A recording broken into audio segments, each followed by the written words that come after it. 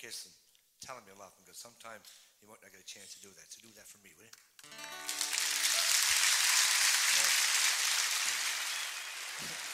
One woman down at Cape Breton one time, she went to the drugstore. She said to the woman, "Give me a dozen condoms, will you?" I said, "What size do you want, dear?" I said, "What do you mean?" She said, "Well, they come in small, medium, and large." She said, "Mix them up, dear. I'm going to a dance in Judic."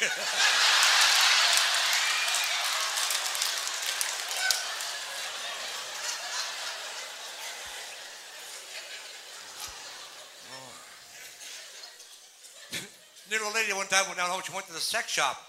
Said the woman behind the counter, "Do you sell vibrators here?" She said, "Yes, dear, we do." She said, "Tell me how to turn it off."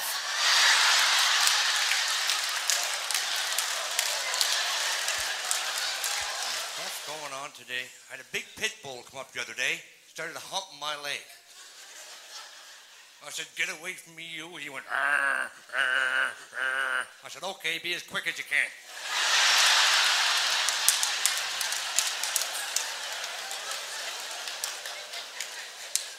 I had to fake an orgasm and everything.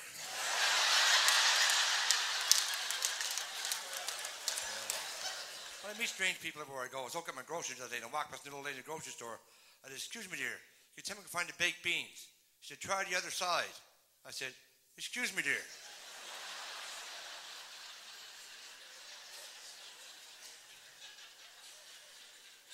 She said, "No, fella going down the road the other day, a big dog on a leash and a gun." I said, "Where are you going with the dog?" He said, "I got to destroy him." I said, "Is the dog mad?" He says, "Not too happy about it."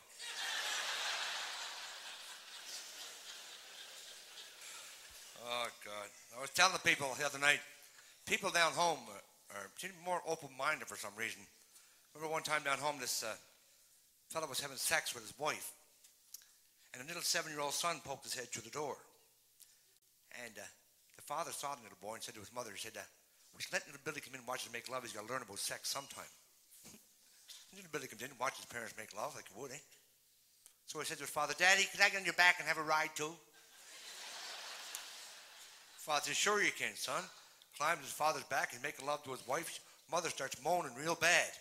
Little fella wraps his arms around the father's neck and says, "Hold on, Dad. This is what the time me and the milkman get bucked off."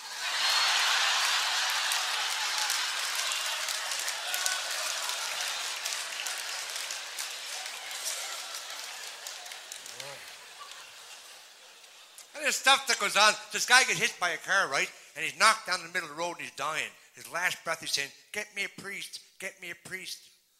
So the policeman says, "Is there any priest here?" So this little Jewish man stepped to the crowd. He said, "Sir, I'm not a Catholic. Matter of fact, I'm Jewish.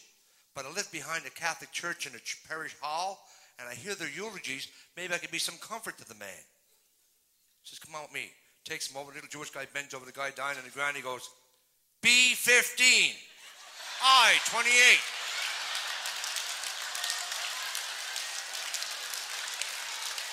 This guy's an old people's home, right?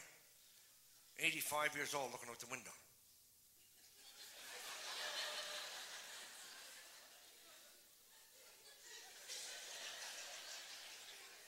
So this young girl's out there in the garden, gardening, right?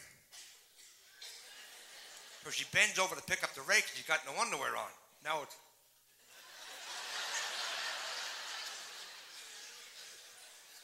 The old fella gets his hand up and she's going... Fella come over and said, "What's the matter, Mr. Smith?"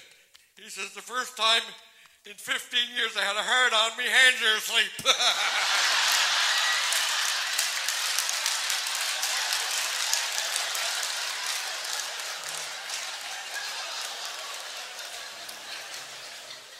This veterinarian gets a call at 3 o'clock in the morning. So the voice on the other phone says, "You got to help me." He said, "What's the matter, dear?" He said, "My dogs are stuck together." He said, "Well, go and dig them up or whatever you got to do." She said, No. He said, "They're stuck. They're locked together." He said, "Well, get a bucket of water and throw a bucket of water on them." She said, "I tried that. It didn't work." The veterinarian looks at his watch. He says, "You got another phone in the house?" She said, "Yes, I do." He said, "Well, take the extension phone, put it up by the dogs, and dial the number." He said, "Will that free them? Separate them?" He said, "Did me and the wife when you phoned."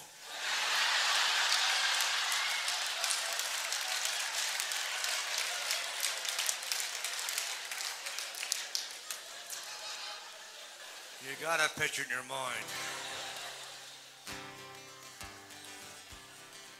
Oh, God. We've been having a lot of fun this year. We've seen a lot of neat places. We were up to Inuvik, played on the Hibernia oil rig on New Year's Eve. I was over to Germany, closed the Armed Forces bases over there. But the worst part about traveling is hotel rooms. Anybody here from St. John, New Brunswick? Nice town. Nice when you get it finished.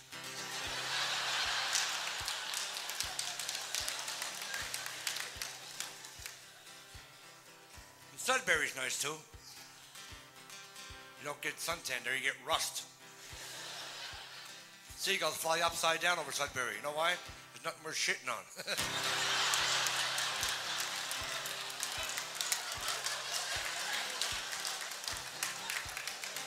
But the worst part about traveling is hotel rooms. I stayed in a place one time called a flea pit.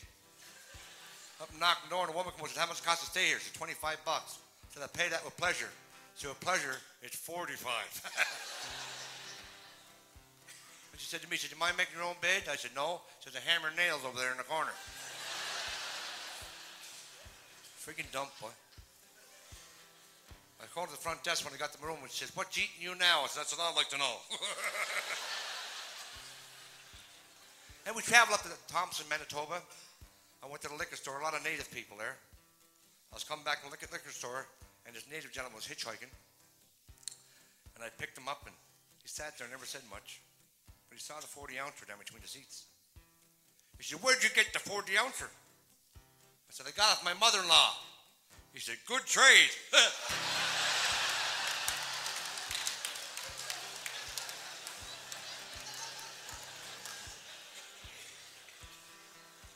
This truck driver is driving down the road and he sees this hippie type of fella hitchhiking.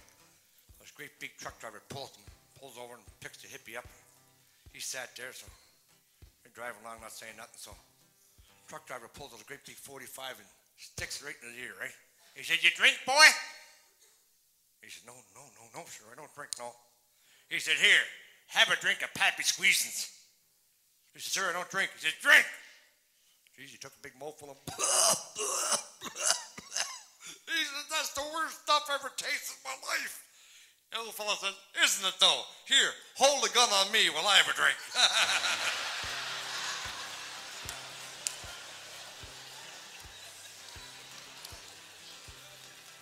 Oh, all the time trying to figure out things I don't understand. I lay in hotel rooms sometimes trying to figure it out.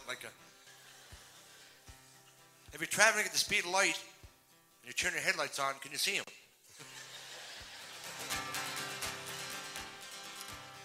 Anyway, we shared some laughter here tonight, folks. I want you to take that laughter home with you.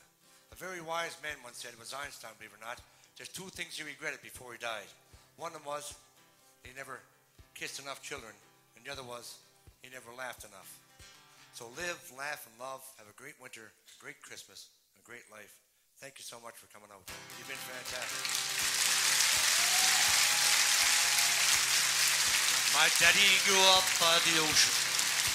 A hard-working man was he. And just like his father before him, he made a living from the sea. He loved his fish and his home food. And sometimes he shot a CC. On Friday night, he'd get half tight. And here's what he'd say, all together. I'm a Newfie and right proud of it. A Newfie I'll always will be. If you don't understand, wait till I talk, but it really don't matter to me. I'm a Newfie and right proud of it. A Newfie till I die.